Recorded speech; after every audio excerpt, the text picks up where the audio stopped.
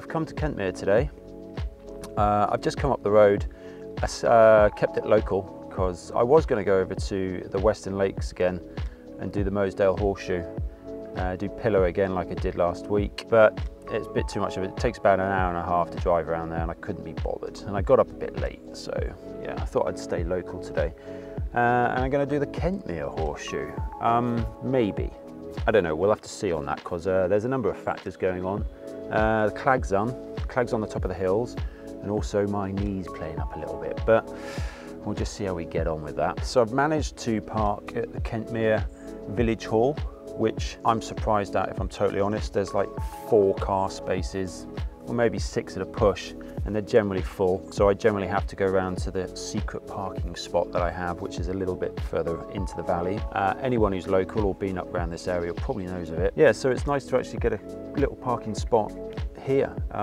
The town hall is used as a checkpoint for ultra races in the area, I believe. It's going to be used for the Lakeland Trails 100k, which I'm running next year. Probably the 50k as well, I'm not entirely sure. It's a nice spot here, and I think the path goes up through Nanbield Pass over into Haweswater. So yeah, I think maybe the Lakeland 100/50 uses it as well. I'm not sure, I've never done it. There's quite a lot of history in this area, which is cool. The church is pretty cool. I think the rendering on the outside's not so hot, but it's a pretty nice church. Yeah, if you go inside, they've got a history of the area up on the walls, which you can go and read, which is quite interesting, but I won't bore you with the details too much. Needless to say, there's a lot of mining and quarrying that took place up in this area over the years, and there's some pretty cool caves, one of which we're going to go and check out later. It's called Cauldron Cave. I have actually been to it before. I went there a couple of weeks back, but I didn't really get to look around much because there was a guy in there, or a person in there using it as a meditation retreat. It's a pretty well-known cave. I had no idea it was called Cauldron Cave until 2 days ago. So yeah, I'm learning all the time. Yeah, so we're going to do that. We're going to go into Cauldron Cave, then we're going to head up onto the ridge line around the back of Steel Rig, probably do a little scramble and then get up to Ill Bell. Then I'm going to head up to, hang on, I'm just going to get my map out and tell you what I'm doing looking at the map. So we're going to Rainsborough Crag, where the cave is. Then I'm going to head up to Bell, Thornthwaite Crag, where there's a really cool cairn up there, and I'll probably head up to High Street, the trig point at High Street, and come back down to Nanbield Pass, and maybe, depending on what time is doing, how much time we've got, I'll either go up to Kentmere Pipe, or I'll just drop down off Nanbield Pass and head back down to the car via the reservoir. I don't know, we'll see how we get on. It's just going to be, I'm just going to make it up as I go, and if I'm feeling up for it and the knee's not exploding too much, we'll do the Kentmere Horseshoe. So yeah, I'm going to run a little montage of the church and then we'll shoot off.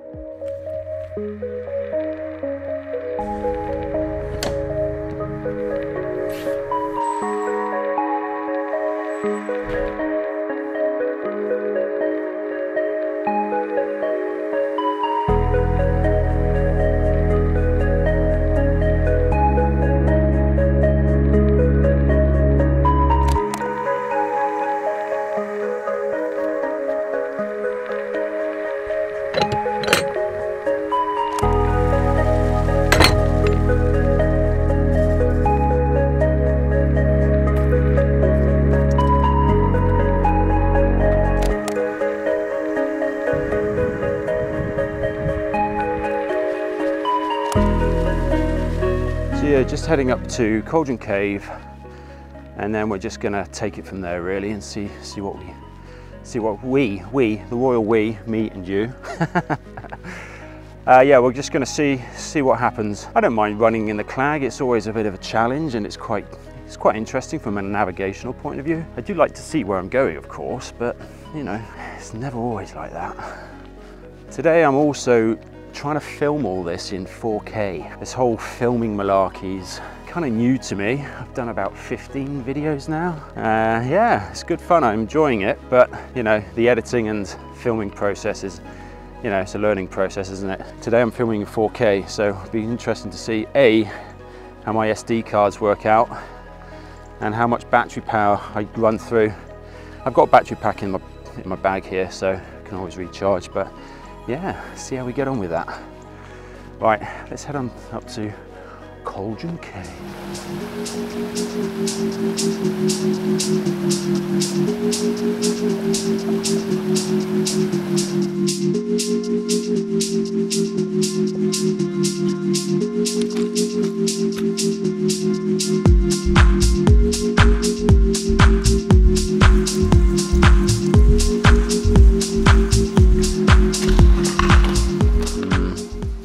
It's actually quite slippery coming this way, but let's have a look.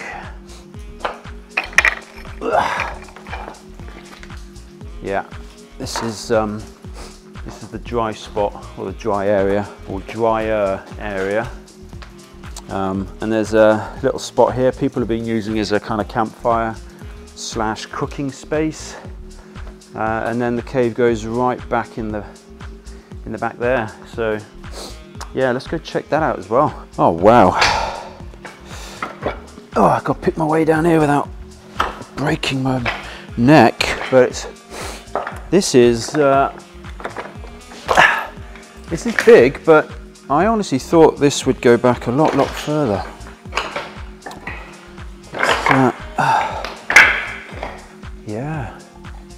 Yeah, as you can see, it goes all the way into the back there, but it's not quite as deep as I initially thought.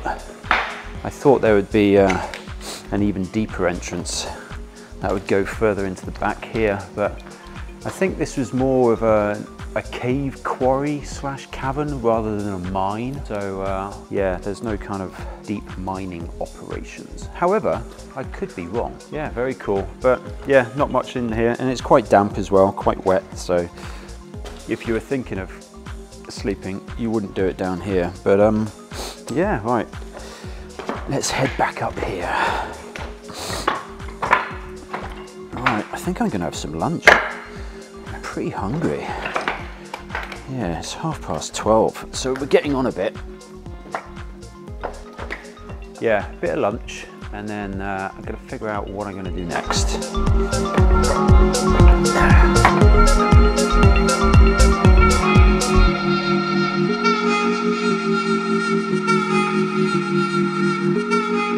Right, let's figure out where we're gonna go next. Yeah, I do have a map, but like I said, I've also got a phone. I use OS Maps on my phone, and I've downloaded all the tiles that I need.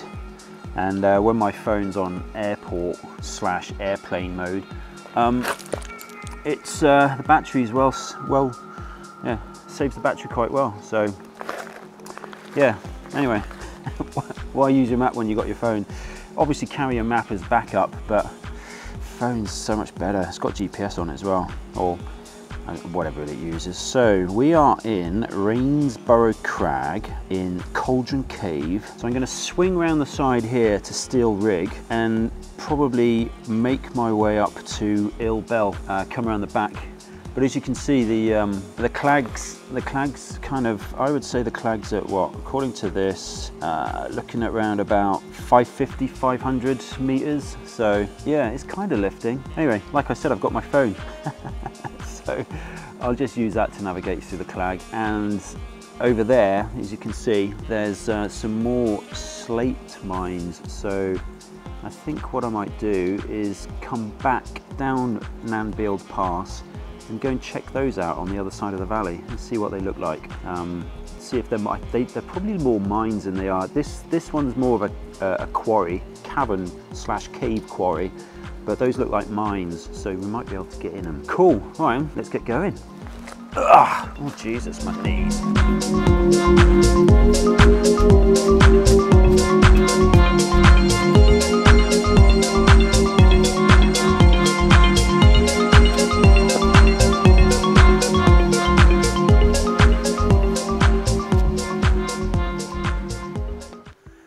Oh wow, the clag looks like it really wants to clear, so I'm kind of hoping by the time I get up there it would have. I think this is Steel Rig.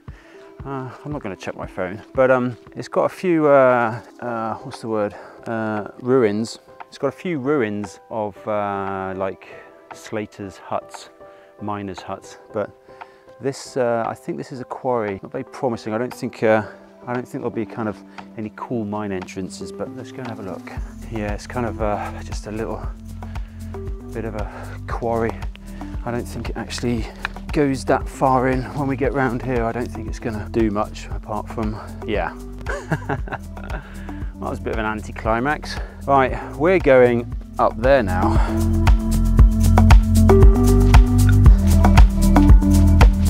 You won't be able to see this, but up there's a small herd of deer. That's what I love about coming off piste like this, is you kind of see a lot more wildlife, and especially up around here in Kentmere. When I was up here last, a couple of weeks back, there was some rutting deer making a bit of a ruckus. Yeah, so I'm heading right up into them. Yeah, cool. I love it around here because you can kind of just choose your own lines up the hills / fells. And then when you do, you kind of come across wildlife. They're looking at me wondering, is he coming up here or is he going to bugger off? Sorry guys, I'm going up there. Oh, there we go, Ill Bell. There's two pretty prominent cairns on here. I just missed a clear summit by about 5 minutes. Sod's law. Yeah, so what time is it now? It's 10 to 2. Yeah, I think I'm gonna go for it. So we're gonna go that way to Froswick and Thornthwaite Crag, where there's a nice big juicy cairn. Hopefully, fingers crossed, Clag would have cleared by then. So,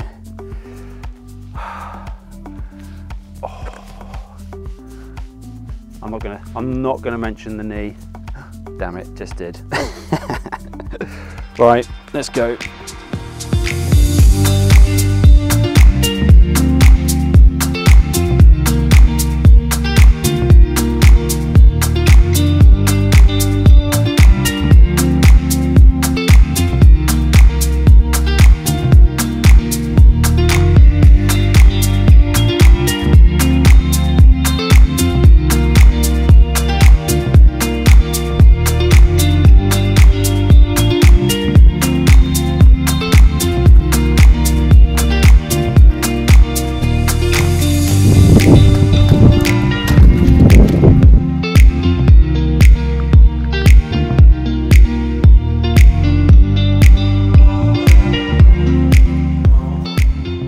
Cut it short again.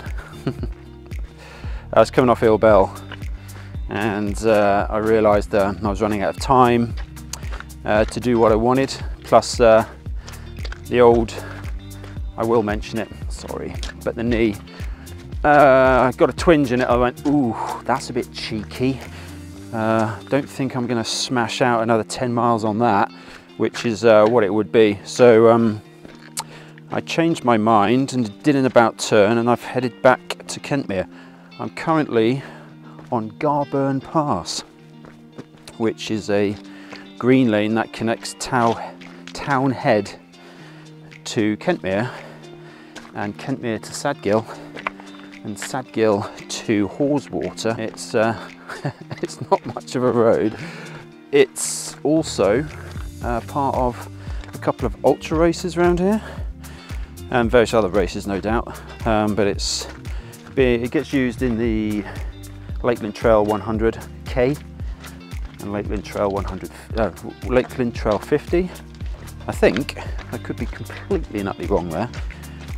Possibly also the Lakeland 100 and Lakeland 50.